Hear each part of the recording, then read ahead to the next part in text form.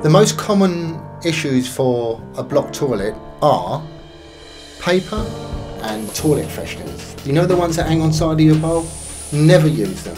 All they do is they fall into the bowl, they get stuck in the bend, you can't get them out. That causes the blockages. But mainly it's toys, children's toys. They're always getting blocked into the U-bend of the toilet, and they're really hard to get out if you haven't got a plunger.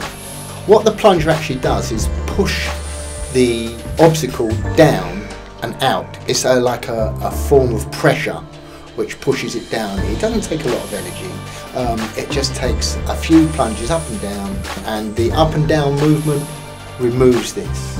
I would strongly advise not to pour chemicals down the toilet, especially if you're mixing chemicals as well. If you mix chemicals, you can cause fumes, which are very dangerous. If you find you can't unblock the toilet, then always call Brent Housing Partnership Services.